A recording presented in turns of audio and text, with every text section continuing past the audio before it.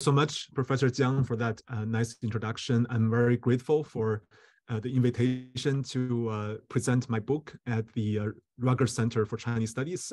Also thank to Professor Liu for sending me that email weeks ago. I was hoping to make it in person today, but I am teaching in the mornings of Thursdays this semester, and so I hope to see you in person maybe at another time. Let me start sharing my screen and start talking. This is based on my new book, which came out last year, titled The Rise and Fall of Imperial China, The Social Origins of State Development. I want to start with two stylized facts about Chinese history in the last 2,000 years. The first one is the fate of the Chinese emperors. In various Chinese dynasties, from the first dynasty, the Qin dynasty, to the last dynasty, the Qing dynasty, there were about 400 emperors. And I collected the biographic information of all of the emperors. And then one thing that I paid particular attention to was how they died. I realized that half of them died peacefully in office, that just died of old age. But then the other half actually died unnaturally. Some of them were killed during wars. Some of them were killed by their own sons, unfortunately. But then a fair number of them, actually 1/4 of all emperors in China, were deposed and then killed by the elites around them. That is, the people working in the palace. Those were the officials, and then they killed the emperors.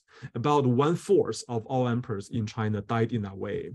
So, and then the graph you're seeing now is a probability that I calculated based on the data I collected among all the emperors. And then the way I do this is I choose 100 year, and then the denominator is the number of all the emperors in that 100 year.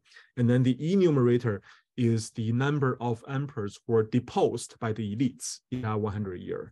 So I calculate that probability, and then I move 1 year, I calculate that probability again, and then move 1 year. So it's a moving average of this probability of emperors being deposed by the elites. And you can see in the first half of Imperial China, from the Han Dynasty, from year 0 to around year 900 or 1000 in the late Tang Dynasty, Chinese emperors became increasingly insecure up to the late Tang Dynasty, where almost half of the late Tang emperors were deposed by the elites. But this probability peaked in the late Tang era and then started to very quickly decline in the Song era, starting in the 11th century.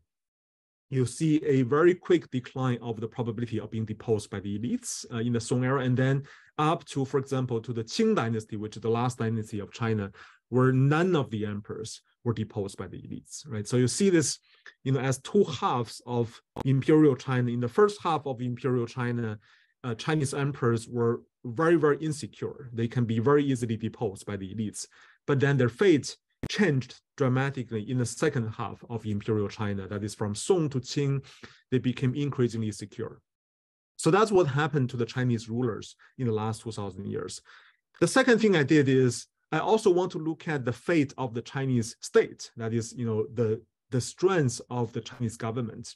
And then here I collected all the major policies and also the taxation of all the major dynasties in the last 2,000 years. And then based on the estimates, but also on the official histories, also on historians' accounts. And then the graph you are seeing in here, the above, is a graph of all the major policies, the major physical policies in all the dynasties in China. And then I collected those policies, and then I give them a coding based on whether the policy was designed to increase the taxation or maintain the status quo or decrease taxation. So if it's designed to increase taxation, I would give it a +1. If it's designed to maintain the status quo, I would give it a coding of 0. It was designed to decrease taxation, I would give it a coding of -1. So you are seeing this line, which is also the moving average of that coding. And you can see again, in the first half of Imperial China, right, up until the Song Dynasty, most of the policies on average were designed to increase taxation. And then that peaked in the early Song era, and then in the second half of Imperial China, with some exceptions in the early Qing times. But then on average, most of the policies were designed either to maintain the status quo or decrease taxation, right? You see this change, again, the two halves of Imperial China. And then this is also reflected in the actual tax amounts the Chinese imperial government was able to collect. This is the graph here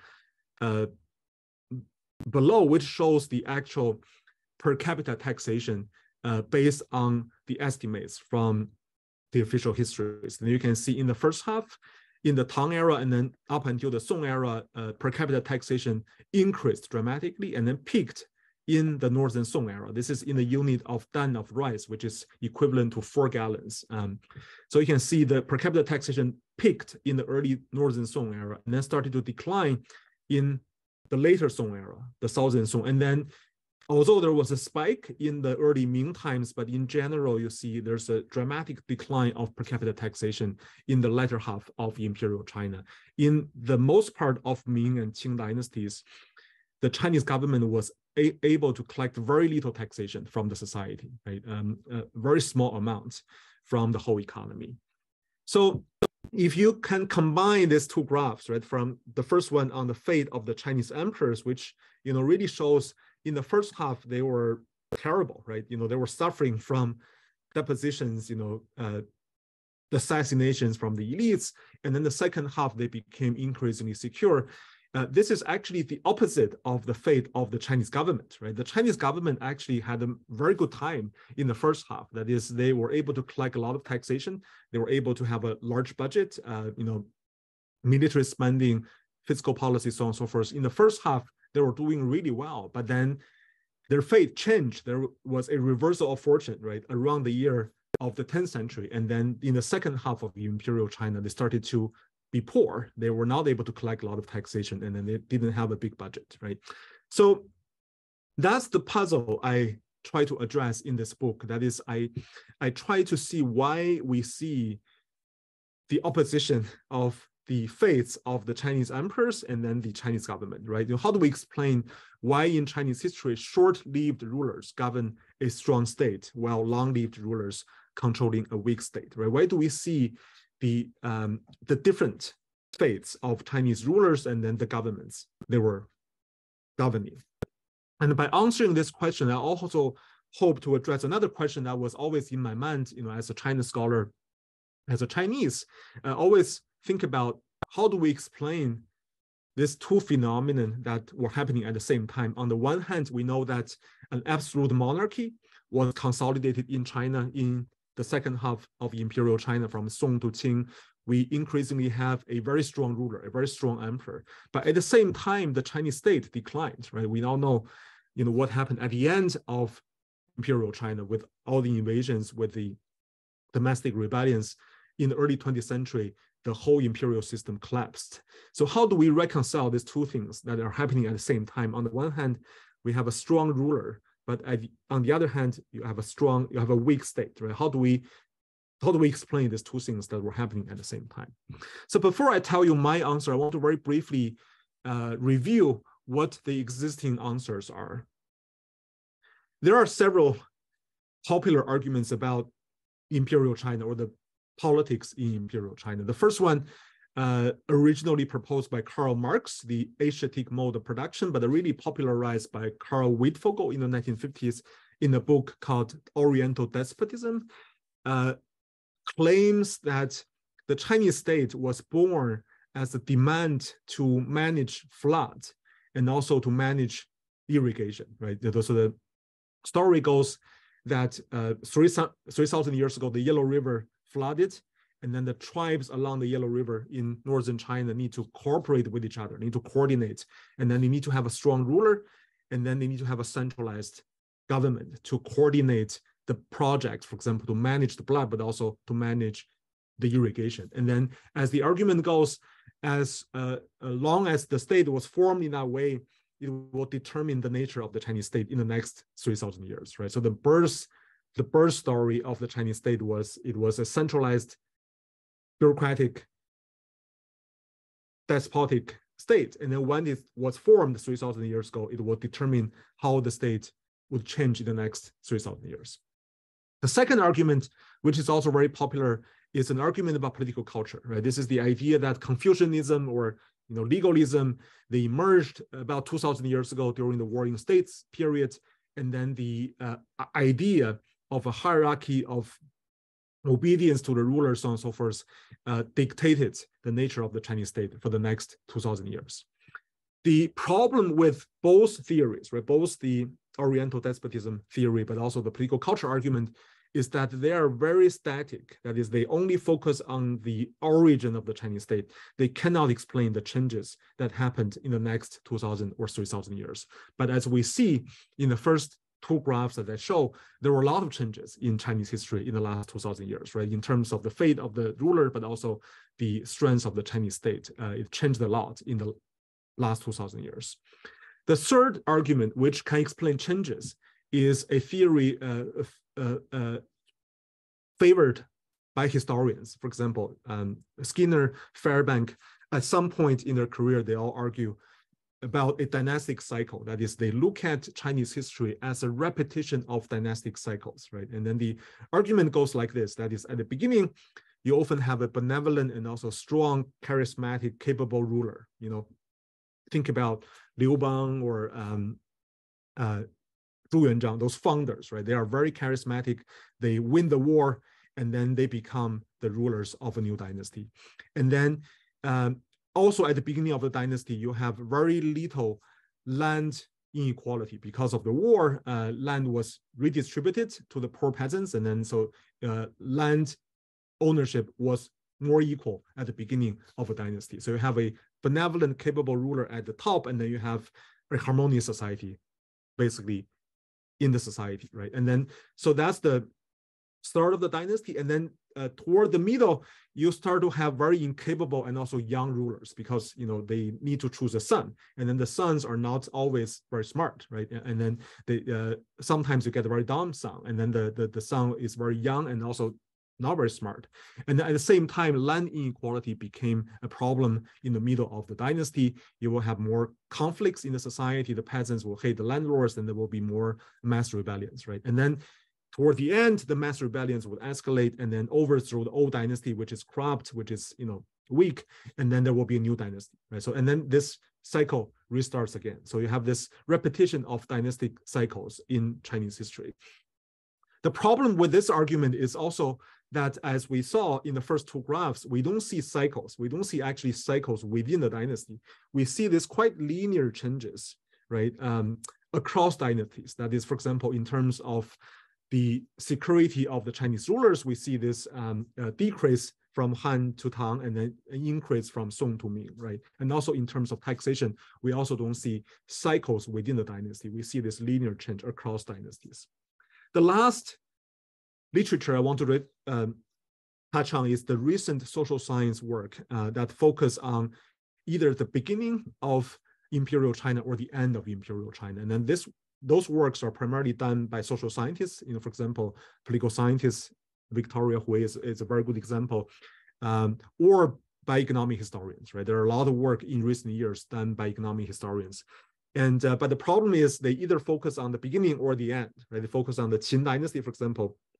Victoria Hui's work focuses on the formation of the Chinese state in the Warring State period, or the end. The work done by economic historians all focus on the Qing dynasty, trying to explain why China fell behind, trying to engage with this great divergence debate that started by Kenneth Pomeranz 20 years ago, right? So, but then the problem is they focus on these two ends. They don't explain what happened in between, but there are a lot of things happen in between. That is focus of my book. So my argument can be very briefly summarized in one sentence. That is, I argue that in Chinese history, the rulers faced a trade-off that I call the sovereign's dilemma. And the sovereign's dilemma is that when the rulers try to achieve two goals, one of the goals is they want to stay in power as long as possible, right? So all rulers want to stay in power as long as possible. They want to have a lot of personal power, right? The second goal is they want to have a strong state. That is, they want to have a government that has a lot of money, right? So that they can use the government, they can use the state to defend foreign enemies. They can also put down domestic rebellions. But my argument is they cannot do both at the same time, right? They cannot stay in power for a very, very long time and at the same time have a very strong state that has a lot of money, right? And this is the sovereign's dilemma. And then the sovereign's dilemma exists because if you want to stay in power for a long time, you need to have an elite that is fragmented, right? Because if you have a coherent elite, they will be able to take collective action to assassinate you, to rebel against you, right? So you cannot have a very coherent elite if you want to stay in power for a very, very long time. But then when you have a fragmented elite, they will also be incapable of taking the collective action to strengthen the state, right? So therefore, the type of elite that is required to make the ruler stronger is also the type of elite that will make the state weaker, right? So that's why they cannot do both at the same time. These are two goals they cannot achieve at the same time. This is the sovereign's dilemma that, I argue characterizes the politics of Imperial China for the last 2,000 years. To elaborate on this argument, in the book, I argue that there are two ideal types of elite social structure that I call elite social terrain. And then there are two ideal types. The first ideal type is what I call a star network. It looks like a star, as you see on the slide. There are nodes in the star, the right nodes here. And then there are two central nodes, which represent the central politicians. And then you can imagine them as politicians who work in the national government, right? And in contemporary politics, they can be seen as the Politburo members, for example, or the Central Committee members, right? They are the people who work in the central government. At the same time, you also have those peripheral nodes. Those nodes represent, in my book, the local elite social groups. And then particularly, I referred to local elite families, right? For example, the Liu family, maybe the Huang family, the Li family, right? They're in different geographic locations. Some are in the north, some are in the south. And what makes the star network very special is the ways in which those nodes are connected with each other. So here you can see the central politicians are connected with each other through social ties. And in the book, I particularly refer to marriage ties. So which means, for example, this central politician's son might be married to this central politician's daughter. So they're tied with each other through intermarriages. At the same time, each of the central politicians is also connected with every one of the local social groups in all the geographic locations, right? So for example, this central politician, maybe his second son is married to the daughter from this family. And then his third son might be married to the daughter from this family, and his daughter might be married to the son from this family. So everyone is connected with everyone else in the star network, right? You have this centrally coherent elite in the national government, but also you have a network that connects the central elites with the local elite families. That's the star network. The second ideal type is what I call a bow tie network. Looks like a bow tie. So here you also have two central nodes, but the central nodes are not connected with each other, right? So the central politicians do not have intermarriage ties with each other. At the same time, each of the central politicians is connected with local elite social groups only in one geographic location, right? For example, this central politician is intermarried with local families only in the West. And then this central politician is intermarried with the local elite families only in the East. So therefore, you have this disconnection in the center, but also the ways in which the central elites connect with local families are also very geographically concentrated rather than dispersed case in the star network. So these are two ideal types. And then similar with any ideal type, they are far from the reality. The reality is often messier, but I think they are very powerful in generating hypotheses that can help me answer the questions that I started with. That, how should we explain the fate of the Chinese emperors, but also at the same time, the strength of the Chinese state.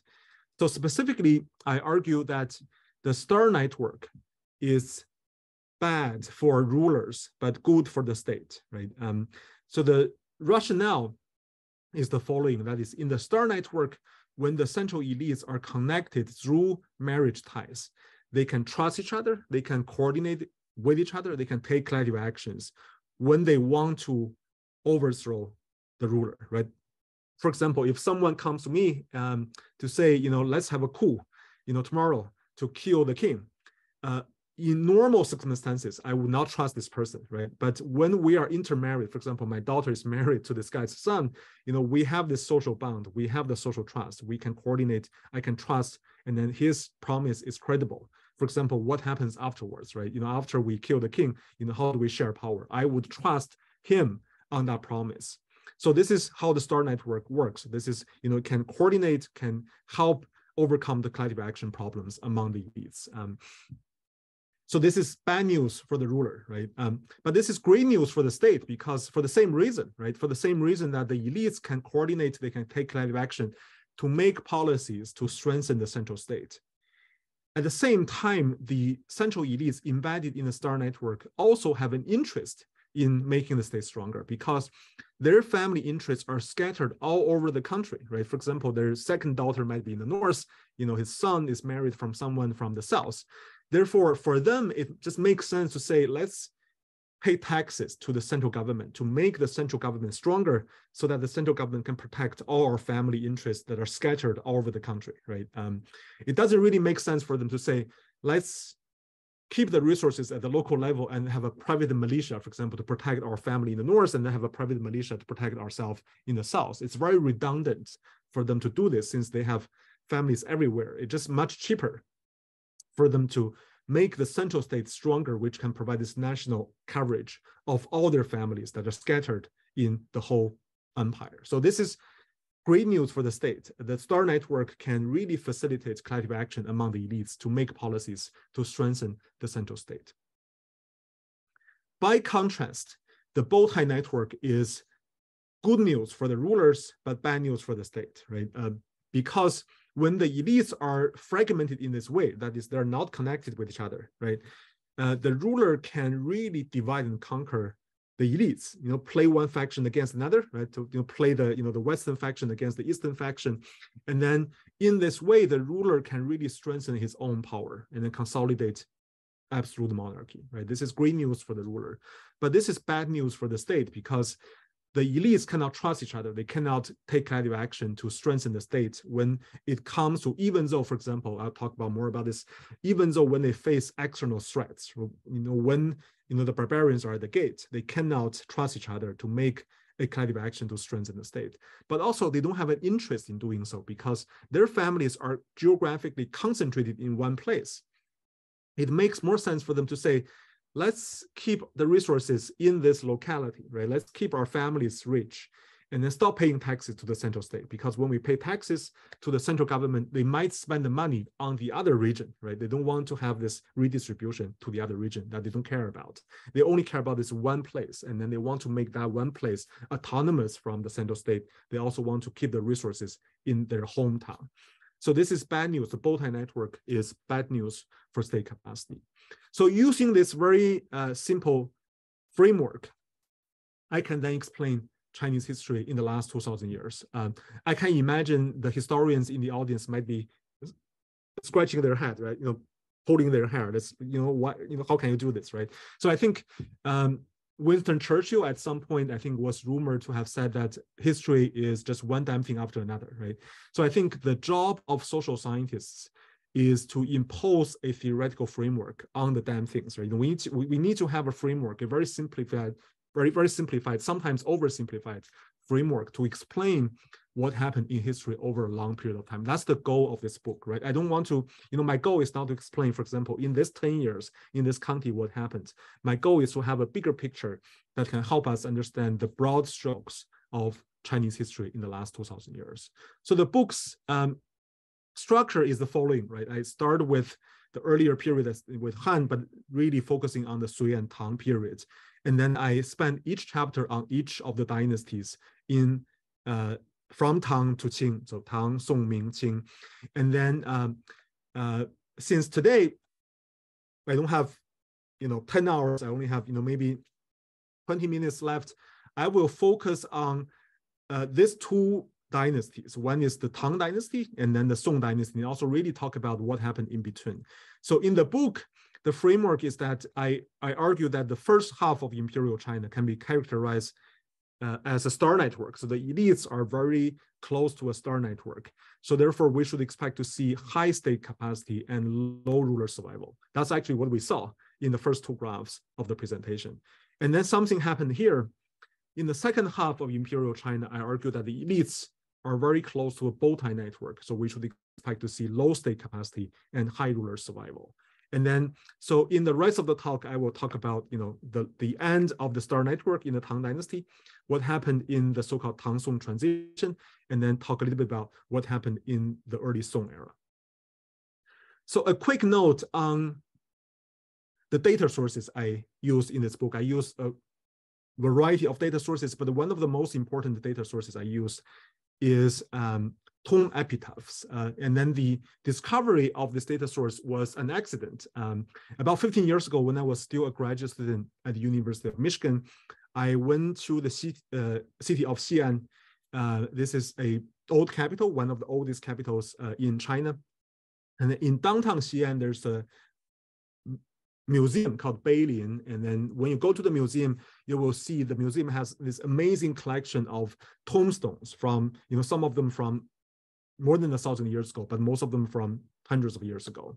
And then when I was walking in the museum, I was looking at the tombstones. And then, at one point I paused and then started reading what's on the tombstone. And then I realized that, my eyes just, you can see the sparks in my eyes at the time. It's really what we call data right now by social scientists. That is, there are a lot of information on the deceased person on the tombstone. So for example, this is the tombstone of the prime minister, the equivalent position, in the Northern Song Dynasty, Fu Bi, his name is Fu Bi.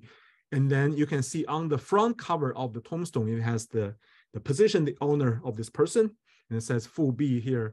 And then on the back side of the tombstone, it has a long eulogy carved on this limestone, which survived almost 1,000 years, right? And then in this eulogy, you'll talk about, for example, his upbringing, his hometown, his parents, his civil service exams, and his ranks, and his positions, his achievements, so on and so forth. But at the end of the eulogy, it will talk about this person's immediate family, right? His wife and his sons and his daughters. So for example, in the 3 sentences here, it says Fu Bi married the daughter of Yan Shu. So now we know the father-in-law of Fu Bi. And then it says they had 3 sons, Fu Shaoting, and then, his position in the government, Fu Shaojing and Fu Shaolong. And then they say they had 4 daughters. The first one married Feng Jing, and then Feng Jing's position in the government. So in this, you can see here the transcription in very small number of words.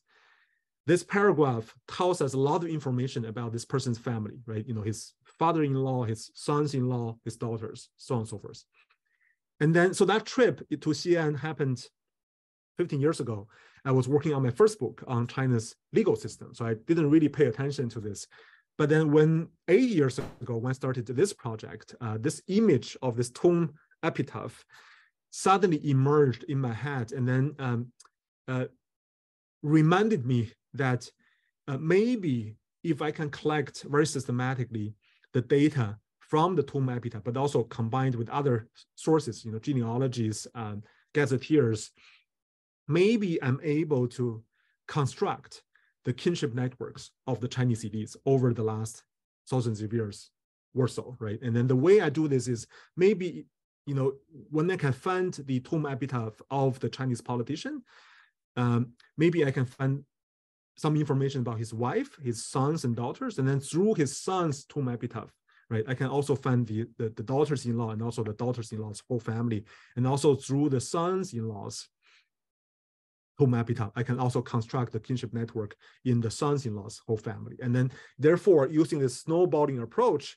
I can gradually build this database of the kin of the key politicians that were in different dynasties in China. So that's what I did. And then, it's easier said than done, right? I spent maybe 1 minute talking about this, but actually it's, I spent 3 years collecting the data from all the sources that I can collect.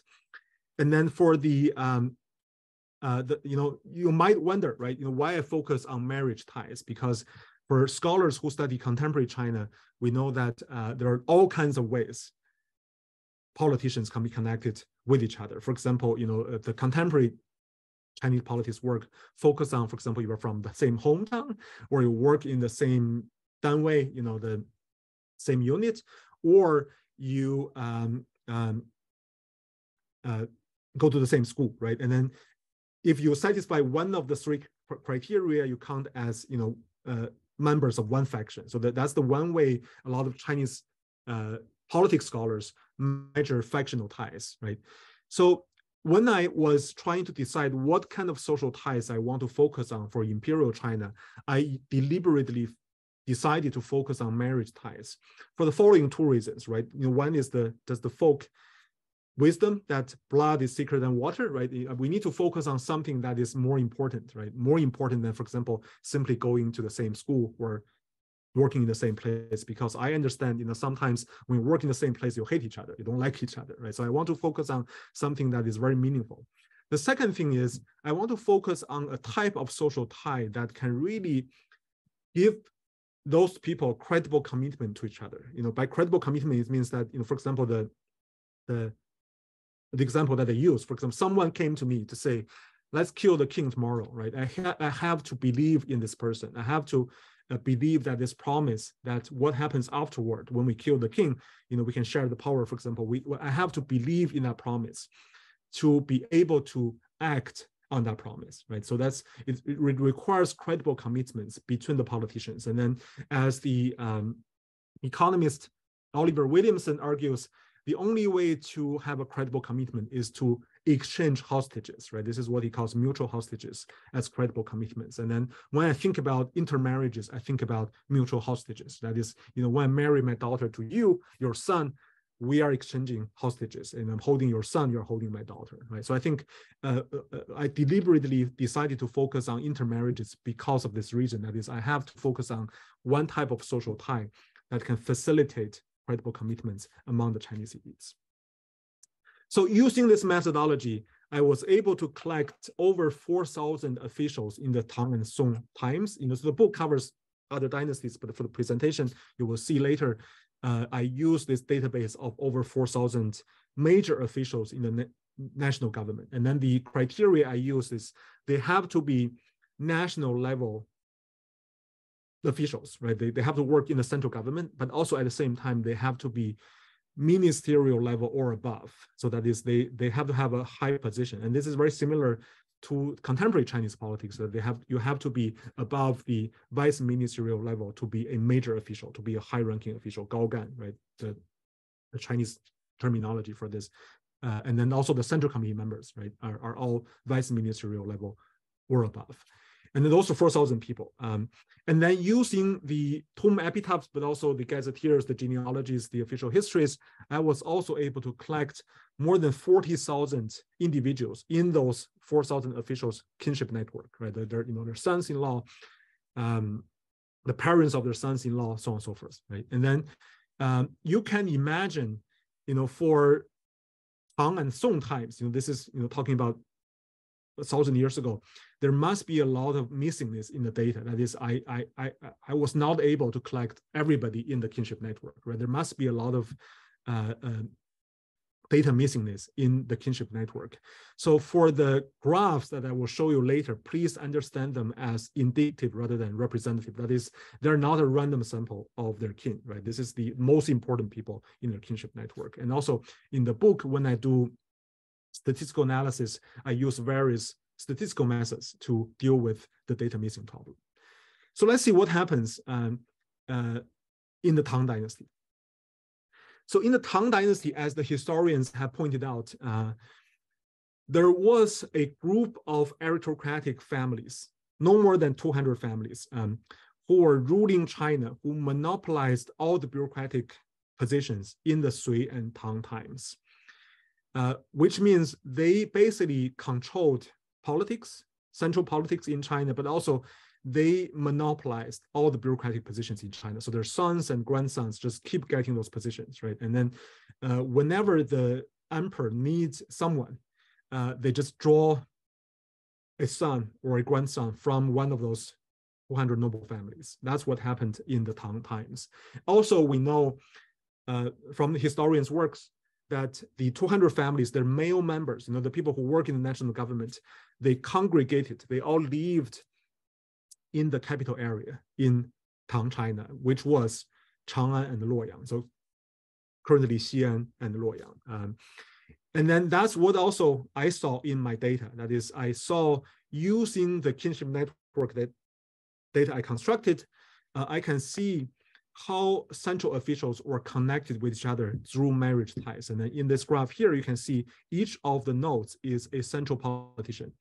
And then they're tied with each other when they have intermarriage. Right? And then you can see everybody was connected with everybody else through marriage ties during the Tang times. I don't know what happened to these two people. They don't hang out with other people, but for most of the people, right, in the central government, they were connected through a very close-knit marriage tie. At the same time, I can also put their marriage network, their kinship network on a map of the Tang Dynasty, which is what you see here. So here, the bigger nodes are the central politicians. You can see, they are all living in the capital area, Chang'an and Luoyang. But at the same time, through the marriages, they were able to connect with elite families that were located in different geographic locations, right? For example, at the time, there were the most famous aristocratic families include, for example, Boling Cui Shi, which was in Shandong, Taiyuan Wang Shi, for example, in Shanxi, right? So those were the aristocratic families with their home bases in different places in China. But then through this marriage tie, the central elites were able to connect with every aristocratic family geographically located in corners of the empire, right? So you see this, and then it looks very similar to the star network that I talk about, right? You see this very close-knit, well-connected central network, but also at the same time, the central elites were able to connect with local families that were geographically dispersed in the whole empire. So this is the Tang Dynasty. So what happened to this star network?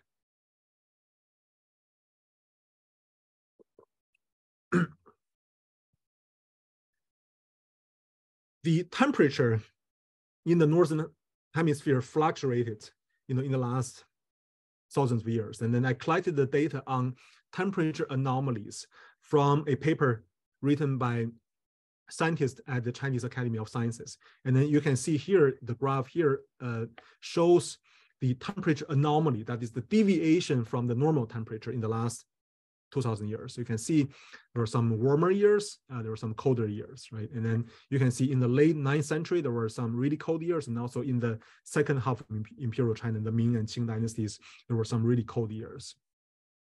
At the same time, I also collected the data on all the conflicts in China in the last 2,000 years based on the official history, the so-called 24 histories. And then here you can see in the middle, this is the frequency of mass rebellions in the last 2,000 years. You can see there's some ups and downs, right? Some years it was a lot of mass rebellions. In some years there were very few. And then also this is the frequency of external wars, wars between China, the Han dynasty with the Mongolians, so on and so forth, right? This is the frequency of external wars. So let me just focus on this part of the story.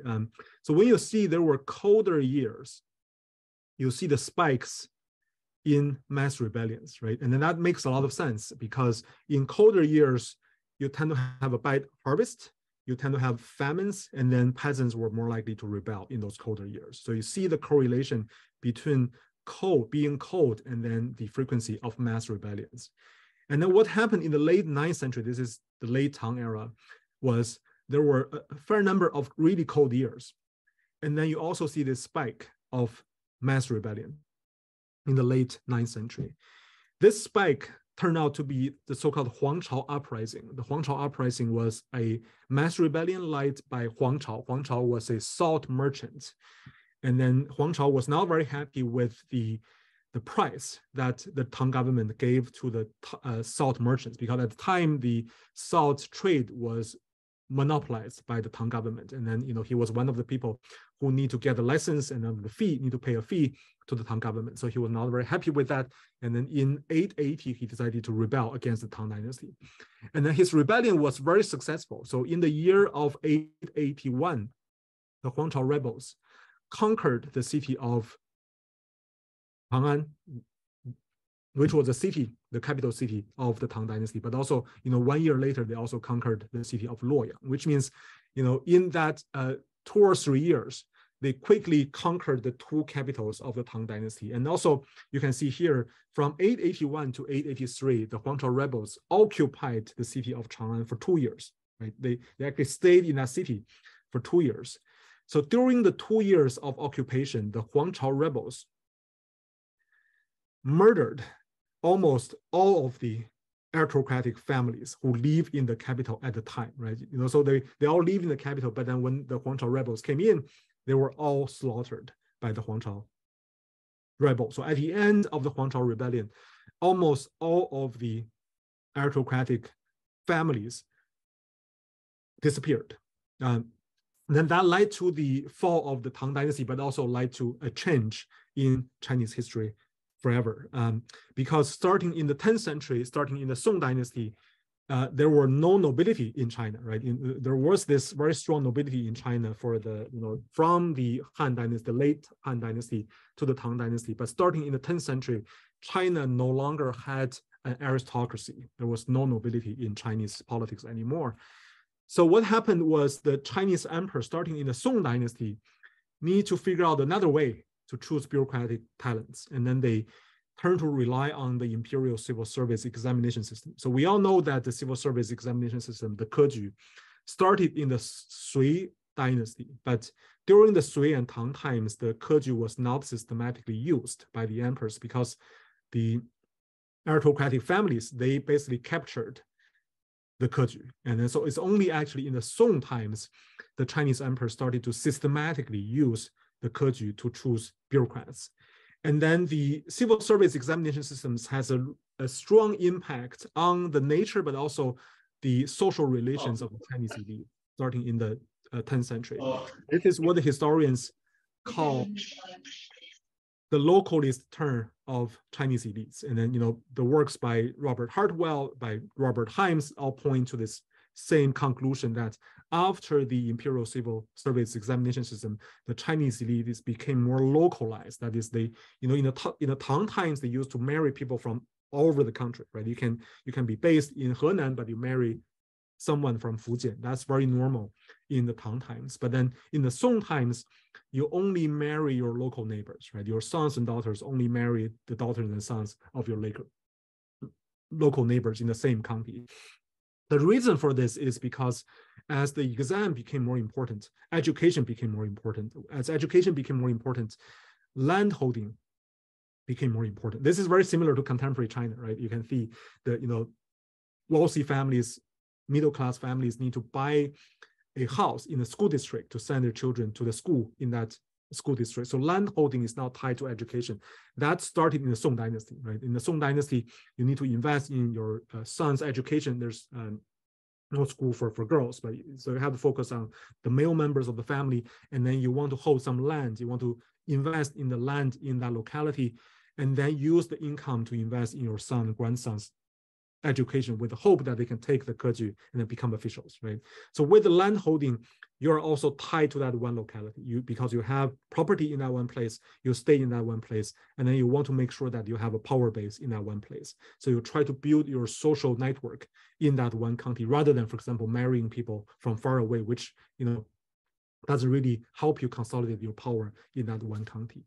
So this is what happened in the Song times. That is, the Chinese elites became localized because of the Keju system, right? And then they became interested in marrying only their neighbors rather than people from far away.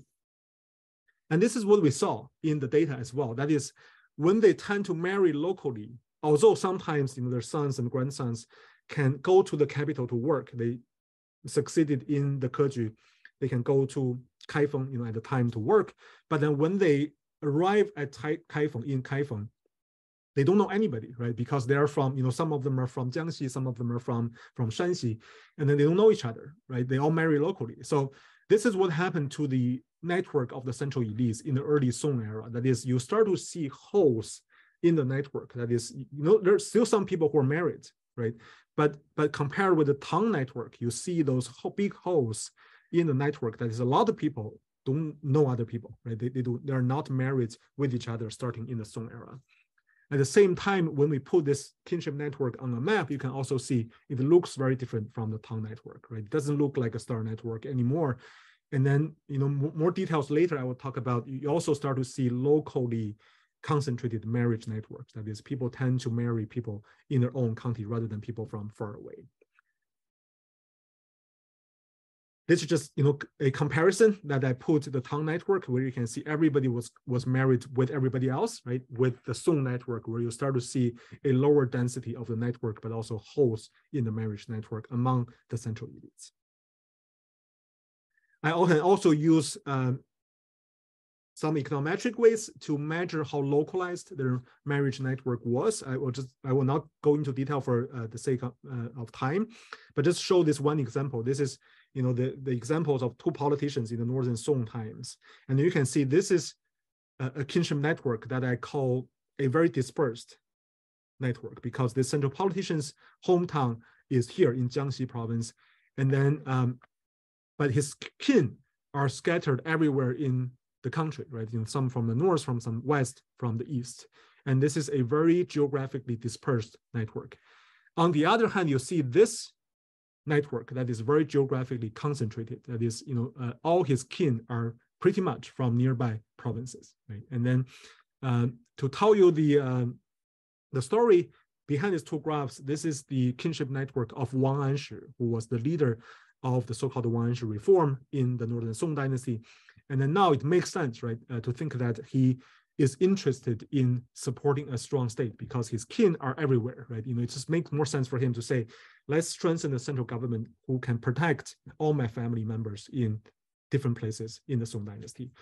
This is the kinship network of Lü Gongzhu, who is the opposition leader, one of the opposition leaders. And then now you can understand why he opposed the reform, because, for him, it doesn't really make sense to strengthen the central government, because for him, it makes more sense to say, let's have a private militia in the north, which can protect all my family members in the nearby provinces. I don't need to send my money to the central government, which might spend the money on the south, right? So for him, he would prefer to oppose the reform and then say, let's send all the resources to the local level.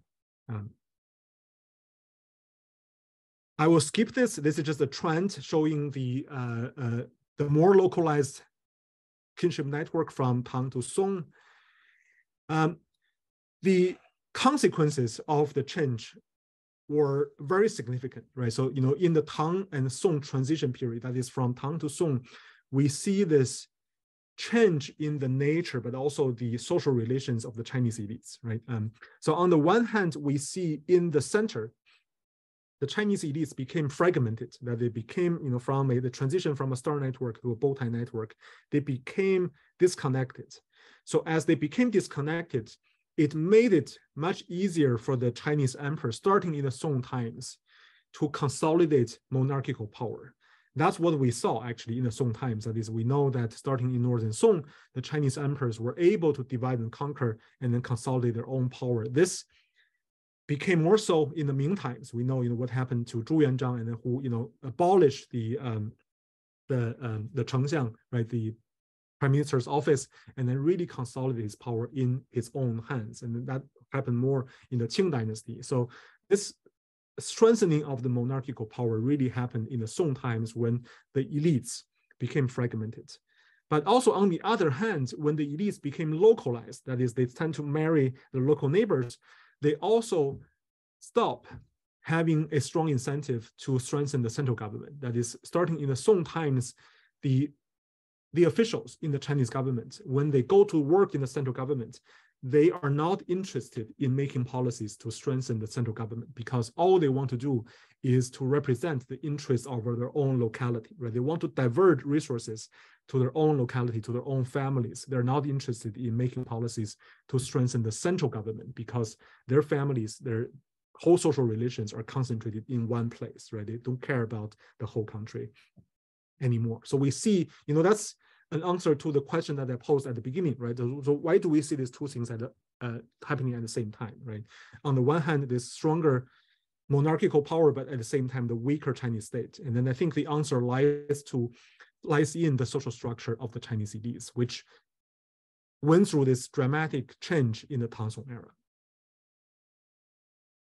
To wrap up, I think my book main argument is that I argue the social terrain, right, the structure of the Chinese elites made the Chinese state. So the Chinese elites are embedded in certain social structures, and then those social structures will give them the capability, but also the incentives vis-a-vis the state.